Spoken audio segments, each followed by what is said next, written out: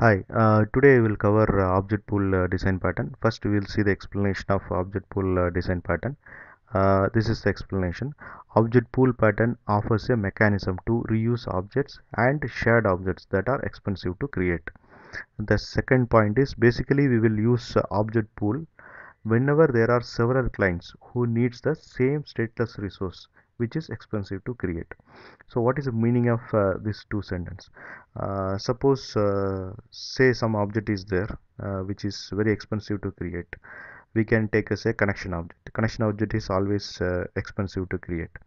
So that expensive object, if you want to reuse or shared by the multiple clients, then we can go for object pool pattern. So this object pool pattern offers a mechanism or provides a way to reuse the expensive object, and it provides way to shared objects by the multiple client. Okay, and why we have to use this object pool pattern? So if we use this object pool pattern, we are definitely improving the performance, because the expensive object we are creating one or two times, and that can be shared by some multiple clients. Suppose uh, some 10 clients are there, so the 10 clients requesting the expensive object, we no need to create uh, 10 times the expensive object. Okay, we can create only one time, and we can share among the clients. So how to share among the clients, we will see how this object pool pattern is working, how we can share the objects. Okay, um, so there are three important objects are there in object pool pattern. One is reusable object, which you can see here, and another one is client, and another one is reusable pool. Okay, so what is this reusable object?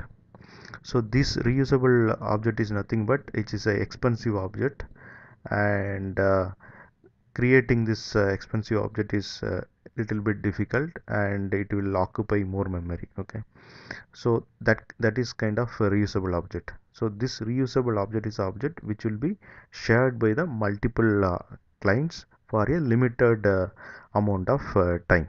Okay, and client is the object which uses the reusable object, and another one is reusable pool. So this reusable pool object is responsible for managing the reusable objects, and it will also create reusable object if required, right? And so this is basically this reusable pool is responsible for managing the reusable object. And here you can see pool size 2. Once we set pool size equal to 2, then in the reusable pool we can put only 2 reusable object. More than that we can't put. Okay, so that is the meaning of pool size. Okay, now we will see how this works. Okay, so client 1 is there. Okay, so client 1 wants reusable object to finish some functionality. So the client 1 request reusable object to the reusable pool.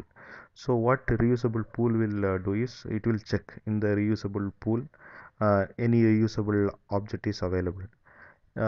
So now if you see reusable object is available, so it will return reusable object to client 1. Okay, and so client will use this reusable object and it will do some operation. After some point of time client 2 comes. Okay, so client 2 wants some reusable object from the reusable pool. So client 2 send a request to the reusable pool.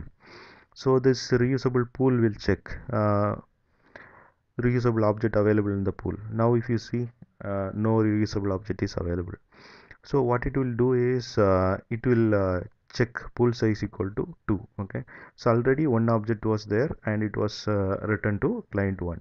So another one object it can create because maximum pool size is 2. So what it will do is reusable pool, it will create reusable object 2, and it will return that reusable object to client 2. Now both client 1 and client 2 are using reusable object 1 and reusable object 2 respectively. Now another client is coming after some point of time. Client 3 is coming and it requires reusable object from the reusable pool. Now what reusable pool will do is it will check in pool. Okay, reusable object is not available, so it will check pool size. Okay, 2 is there, but already two objects are created and it's returned to client 1 and client 2, so it can't create a new object. So reusable pool will wait till client 1 or client 2 release the reusable object. So it waits for some time. So after some time client 1 finishes the job and it returns reusable object 1 to the reusable pool. Then what reusable pool will do is it will return reusable object 1 to client 3. Okay, so this way this reusable pool will share the reusable object to multiple clients. So in this important point is client is responsible for requesting the reusable object from the reusable pool, and also client is responsible for releasing the object to the reusable pool. If client is not releasing properly uh, that reusable object to the reusable pool, then it will screw up the whole program and it will end up uh, giving a lot of issues. Okay, so the code should be written properly. Okay, and this is about object pool design pattern, and I have created a separate video for how to implement object pool design pattern. So the video name is object pool pattern implementation. uh, and also I have created one more video for connection pool. So how to create connection pool using this object pool pattern. So there are two videos. Please log into my channel and watch those videos so that you will understand uh, more about this object pool design pattern. And this is about object pool design pattern, and thanks for watching. Bye.